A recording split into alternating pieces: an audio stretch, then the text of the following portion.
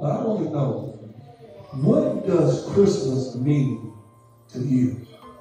It's really just another day to be thankful, to be here on earth, to enjoy family, friends, and especially an opportunity like today, where you can come into the house of the Lord and give praise and worship. Lord, we thank you. Lord, we thank you. I said, Lord, we thank you this morning. Lord, we thank you for everything that you have done. Most of all, this morning, we thank you for your Son, Jesus Christ. Lord, we thank you for the meeting that was held before the beginning of time. And God the Son decided that he would come down for this sick world. Lord, we thank you this morning. Lord, we thank you for everything you do for us. Lord, you loved us when we was unlovable. Lord, you have been better to us than we have been to ourselves. And Lord, we thank you this morning. We should love everybody just as he does. Amen. Today is the day of prayer and share.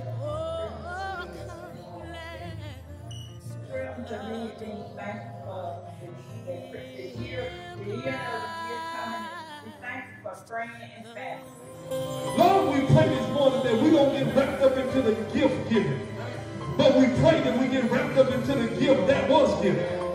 And so, Lord, we pray this morning that we will be thankful for what you did for us on the cross. Thankful for the seen and unseen danger that you have protected us from. Thank you for being our friend. Thank you for being our brother, our sister, and our mother when they have went on. Thank you for being a God that understands our every need.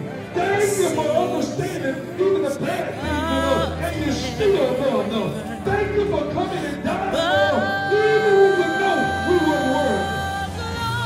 Lord, we thank you. Lord, we just thank you. And Lord, this morning we just glad this morning that the story by all accounts are true. We thank you for this true story. Hey, Christmas means love. It shows me who I should because of who Christ is and the sacrifices that he did.